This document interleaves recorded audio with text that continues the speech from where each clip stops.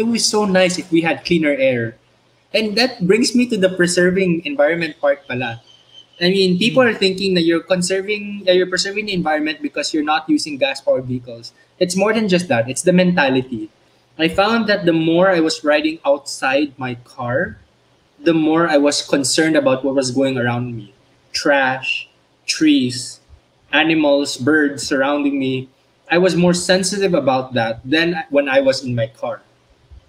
So I Mm. believe that people, if they step out of their car and got more involved with alternative transport, their mindset will change to fit more about being sensitive about what's going on around them.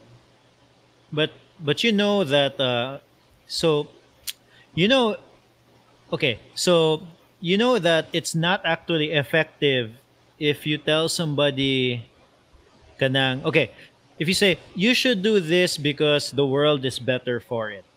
That's actually Mhm. not effective. Like people are not really going to it has to benefit them directly. You get what I'm Yeah, that's saying? true. So like to me, so I remember when I first started bicycle commuting, Mhm. the they would say I say yeah, I buy commute, then the person would be like, oh yeah, that's good for the environment, that's good, but I would always say that's not why I do it. like I did not think about that at all, I'll be honest with you, John. Like in the beginning, I did it because it was a faster way to get from To point that point. A to point B, and that was the only reason. No. But let me ask you, but you care Oh, about for sure. how the air, right? I mean, no, you care about the air because we're talking about how it benefits you. You care about the air quality, right? You'd rather bike in a place na thinner ang air rather than thick. And then Yeah, you yeah, care for sure. about the tree shade giving you shade, di ba? So And eventually, even if I it's not hate looking at trash on the ground. There's exactly, a so lot of trash on the ground. the preservation mindset is now more connected to you, not because you suddenly become an environmentalist, but because it somehow directly affects you. Yeah. No, it's definitely.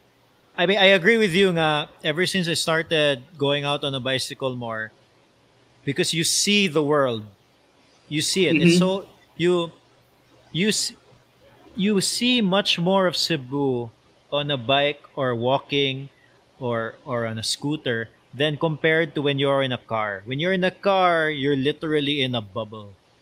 No, That's true. when you're out there on a bike or scooter or walking, you see Cebu good, and it is there are certain sections of Cebu that is really disconcerting in that on that point.